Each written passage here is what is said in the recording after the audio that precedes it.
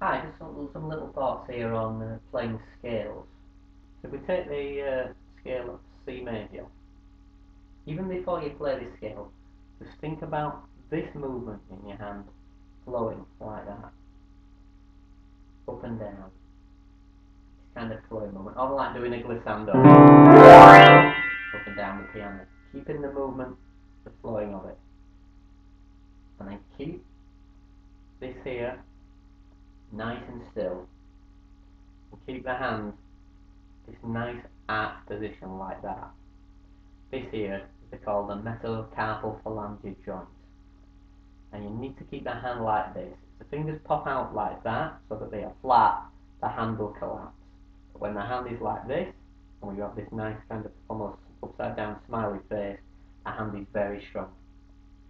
So with the scale of C,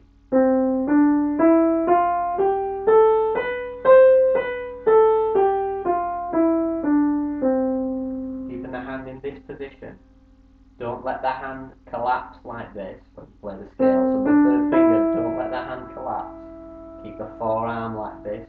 No movement from the elbow when you pass the thumb under. Like that. All comes from here. So keeping the elbow there without any movement. If you do this, it doesn't help the fluidity of the scale. So then we have the scale.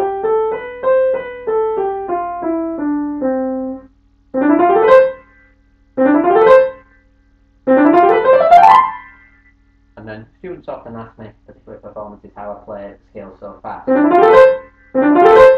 It's all about just practicing and breaking the scale down into what I call half scales. So the first part of the scale that's difficult is C, D, E, F. C, D, E, F. So I practice just passing my thumb under and doing that first part.